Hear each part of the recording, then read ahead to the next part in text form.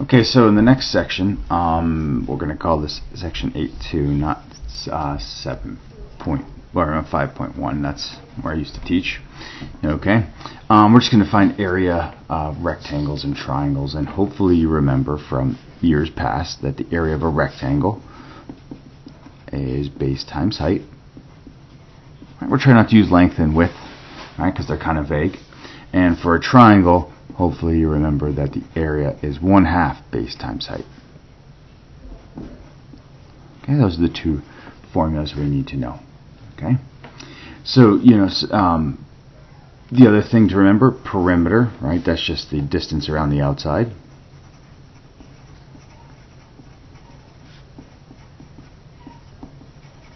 Okay, so as you go and you try this this note packet here, and make sure you take a look online, because I'm going to tell you guys to skip a couple.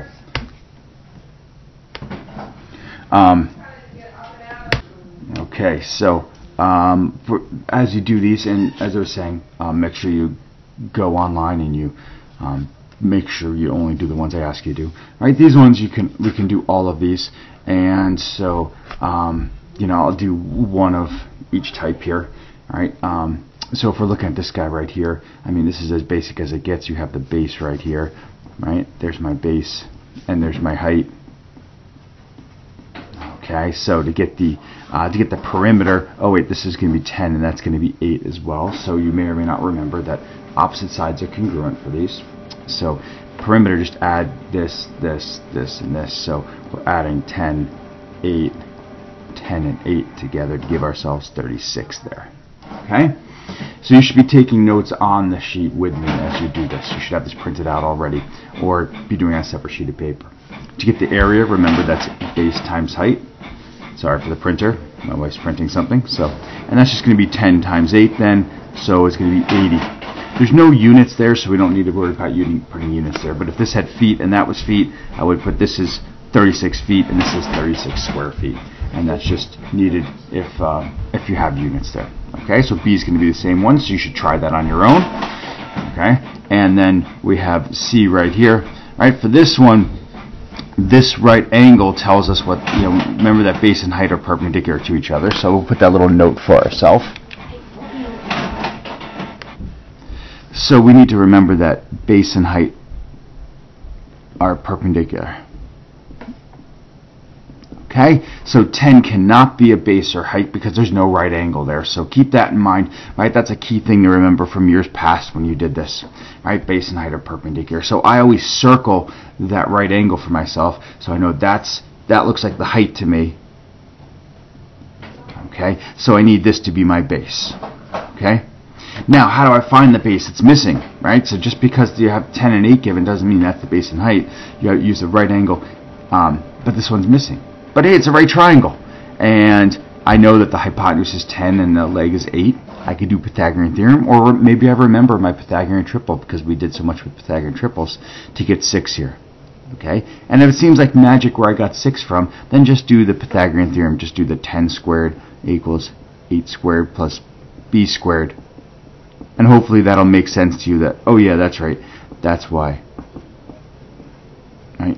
That's why that b equals 6. That's my base there. And then I can do for the perimeter, I could add 10, 8, and 6 together. Right? And that would give me 24. And then for the area, it would be 8 times 6 divided by 2. And that's also going to be 24. And this is a weird one where we have the same exact answer for both of those. Okay. If I do D, right? And if you think you know how to do D, hit the pause button and then check in with me. Okay, I'm just trying to go through this. I know this is all review for you, right? But I want to make sure you can do this. We can't do this unit. We can't do the next unit. Okay, so I'll circle that right angle, and I can see that this entire base here is 6, right? This whole thing is 6. Okay, so I have the base, but I am going to need the height. Right? I need to know how tall this is.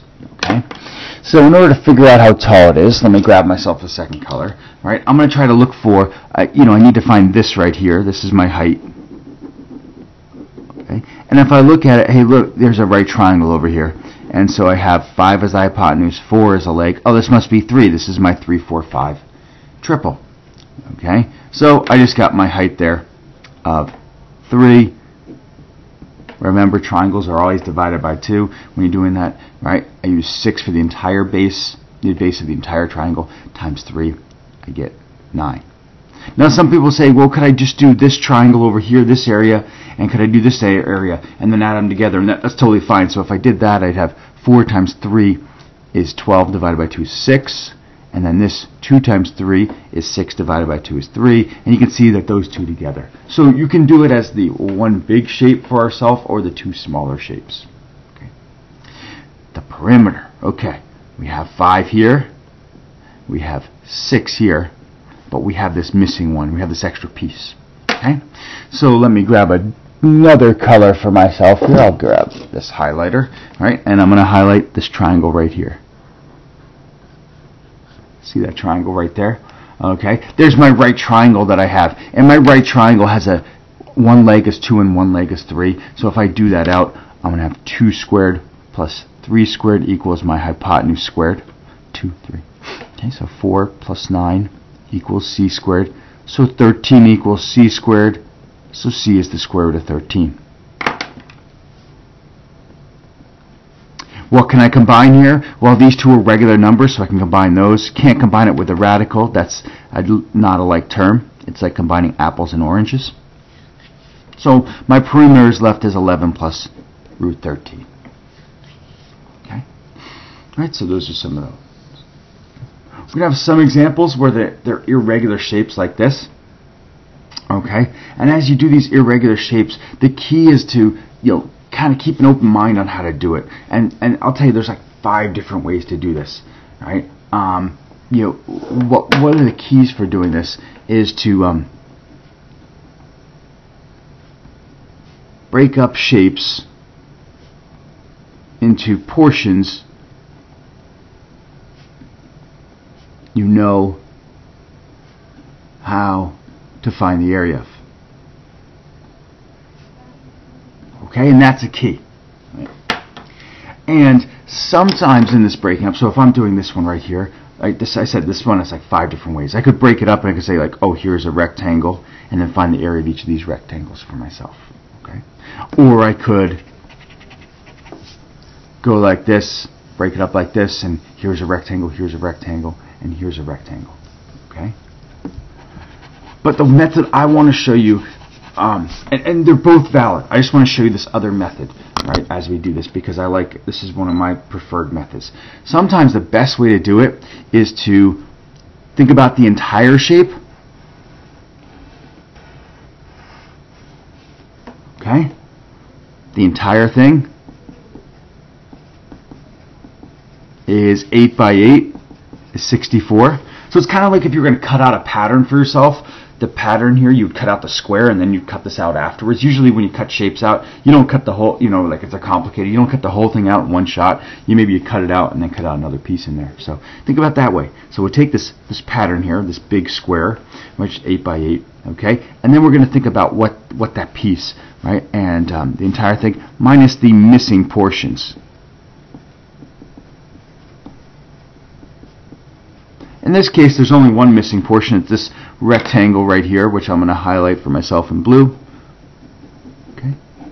We can see this rectangle has a height of 6.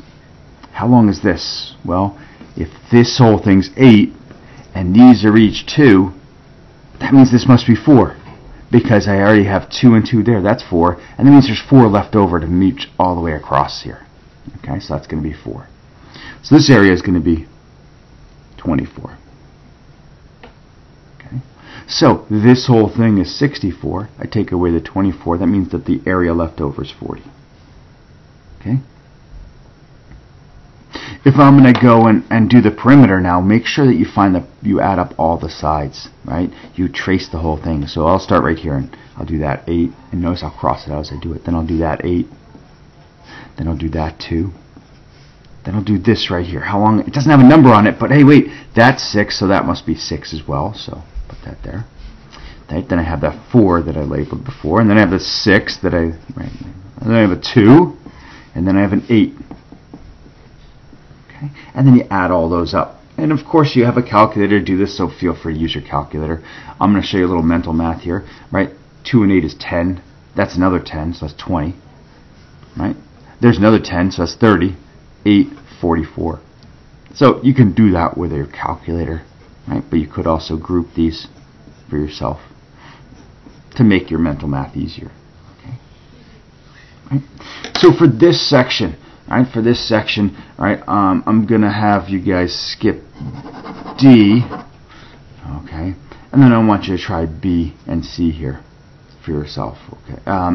We'll skip C as well. Just try B for yourself. Okay. So, right, try to do that on your own. Right. Give it your best shot, and then check online with my answers to see how you did. Okay. But you should try it first, right, to make sure you can do it. Okay. Right, looking at the next page here. Okay.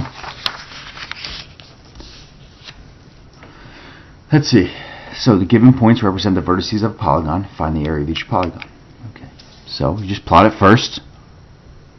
Right. Step 1, plot points. 2, 1, 2, 3, 5, and then right, those are my points. Okay, so this one's a triangle I have here. Okay, so right, step 2, what shape is it?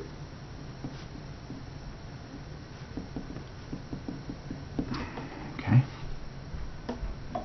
I should say, and how do I find its area?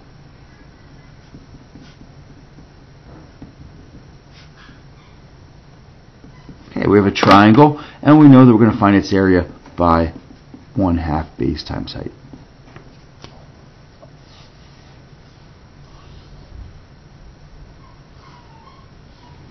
Okay, so now that I know I'm going to find that I need the base and height, I just have to look at what's the base and what's the height. How about I call this the base right here? 1, 2, 3, 4, 5, 6 spaces. How tall is it? This is not the height. That's slanted. The height is coming straight up and down. How many spaces is it coming straight up and down? 1, 2, 3, 4. Okay. It doesn't matter if the height's outside, right? We don't count that space. We just say, hey, the height is 4. Right? So we're just going to use 1/2 base times height. It's going to be 12. Okay. Remember, height doesn't have to be inside the triangle. Height doesn't have to be side length of the triangle. Height just has to be how tall it is, and sometimes how tall it is outside. Remember from earlier this year that we did some examples where our heights were outside. Okay, so for these problems, right, for yourself, right, you're just going to basically plot the points, think about the shape, and then try your best to find the area.